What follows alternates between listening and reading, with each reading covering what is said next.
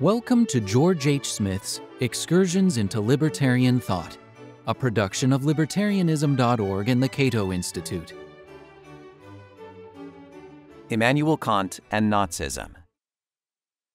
In the Ayn Rand letter, Rand said of Leonard Peikoff's book, The Ominous Parallels, that it traces the philosophic sources of altruism, showing the unbroken line of development that led to the crucial modern turning point, Kant, and on to Lenin, Mussolini, and Hitler. Peikoff's book was reviewed by the learned libertarian historian David Gordon in the September 1982 issue of Inquiry magazine. Gordon's review is cleverly titled The Butcher of Königsberg, because of the stress that Peikoff put on the alleged responsibility of the German philosopher Immanuel Kant for the later rise of Nazism. Kant lived a quiet, routine life in the town of Königsberg, where he taught at the university there. As the poet and essayist Heinrich Heine amusingly said of Kant, the history of the life of Immanuel Kant is hard to write, inasmuch as he had neither life nor history, for he lived a mechanically ordered and abstract old bachelor life in a quiet, retired street in Königsberg, an old town on the northeast border of Germany.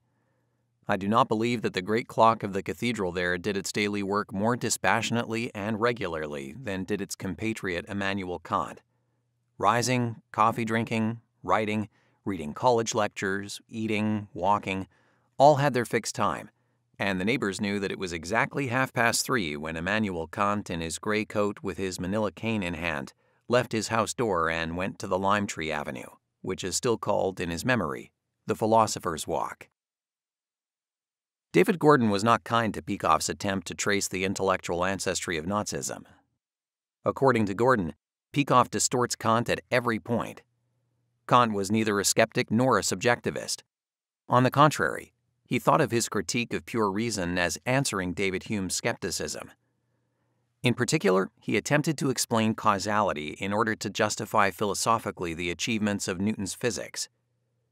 Peikoff condemned Kant's categorical imperative, but, as Gordon pointed out, had Peikoff quoted the second formulation of the categorical imperative, he would have at once given the lie to his charge that Kant laid the foundation for the Nazi doctrine of blind submission to the omnipotent state.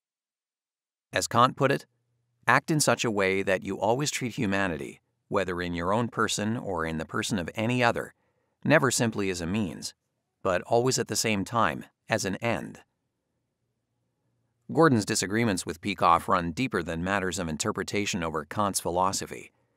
More serious and more fundamental is the method Peikoff used to link Kant to Nazism. Peikoff focused on Kant's metaphysics and epistemology, and then, after spinning out what he believed to be the disastrous logical implications of Kant's thinking in those fields, concluded that Kant must have been a precursor to Nazism.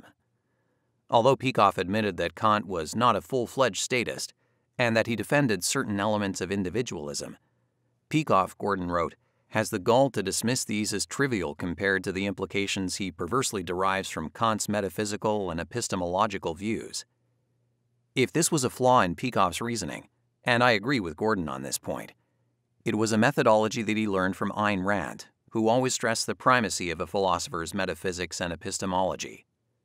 Regardless of how individualistic or pro-freedom a philosopher may have been, if his theory of knowledge logically entailed irrationalism, as judged by Rand, of course, then even if that philosopher explicitly repudiated irrationalism and statism, he could be held responsible for the later political consequences of irrationalism. This was the reasoning behind Rand's infamous statement that Immanuel Kant was the most evil man in the history of Western civilization.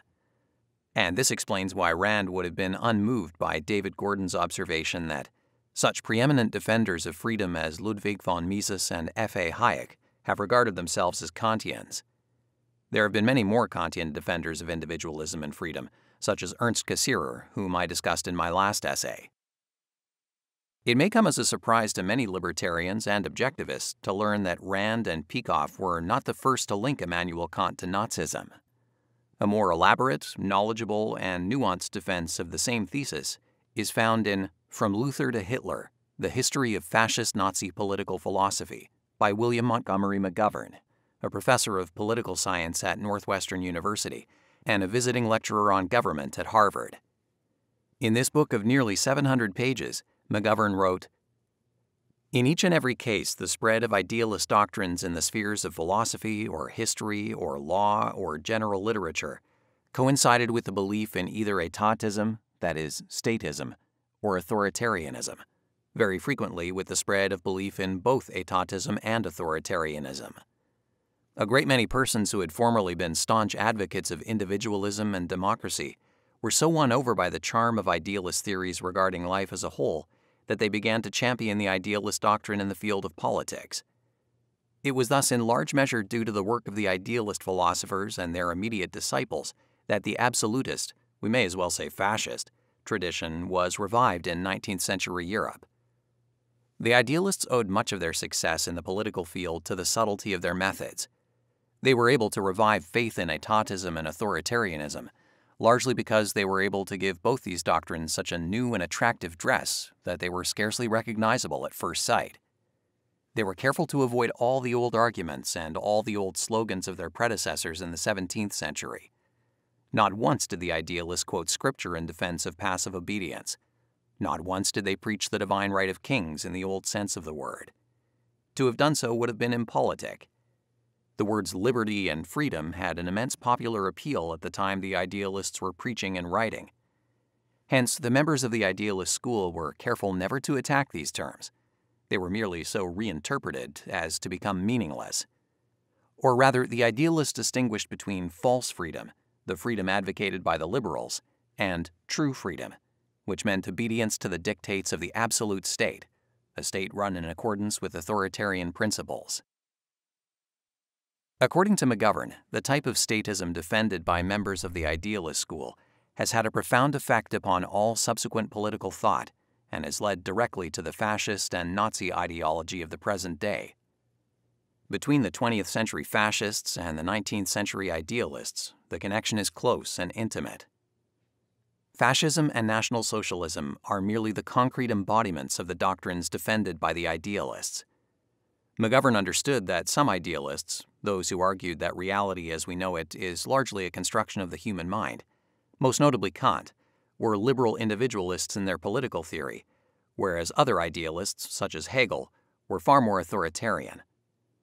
But McGovern maintained that the liberal idealists, by the very mildness of their conclusions, were able to win many converts from the ranks of true liberals, converts who would have been shocked by the frank and brutal etatism and authoritarianism of the more radical etatist authoritarian tradition. Hence, all unwittingly and unconsciously, Kant and his English disciples were thus forced to serve as the advance guard of the fascist forces. Like Ayn Rand and Leonard Peikoff, McGovern pinpointed Kant's epistemology as a doctrine that would later provide aid and comfort to Nazi ideologues. According to Kant, practically everything we know or think we know about external objects is subjective in origin, or in other words, is due to the working of the human mind. Although Kant did not deny the existence of an external world, in the hands of later German philosophers, Kant's system led to complete idealism. Later in his book, McGovern explored in detail how this doctrine was used by Nazi philosophers. In order to keep from lapsing into pure skepticism, Kant was forced to adopt a curious sort of intuitionism, somewhat out of keeping with his fundamentally rational nature. Although intuition played a relatively small part in Kant's philosophy, intuitionism was to play a significant role in later theories of irrationalism of the sort embraced by Nazi philosophers. It is this later irrationalism, derived indirectly at least from Kant, which has exerted such a profound influence upon fascist and Nazi ideology. McGovern also discussed certain features of Kant's political philosophy, especially his theory of the state, that were out of sync with his liberal tendencies, and how these status aspects later proved useful to Nazis. Although I regard this part of McGovern's discussion as more credible than his effort to link Kant to Nazism through Kant's epistemological idealism, I shall not discuss that topic here. Instead, I wish to conclude by calling attention to the disdain that some fascist philosophers displayed toward Kant. In a speech, The Political Doctrine of Fascism, which Mussolini praised as magnificent, the fascist philosopher Alfredo Rocco identified Kant as a leading exponent of the individualism and liberalism that fascism opposed. Here's how Rocco put it. Thus, the liberals insist that the best manner to secure the welfare of the citizens as individuals is to interfere as little as possible with the free development of their activities, and that therefore the essential task of the state is merely to coordinate these several liberties in such a way as to guarantee their coexistence.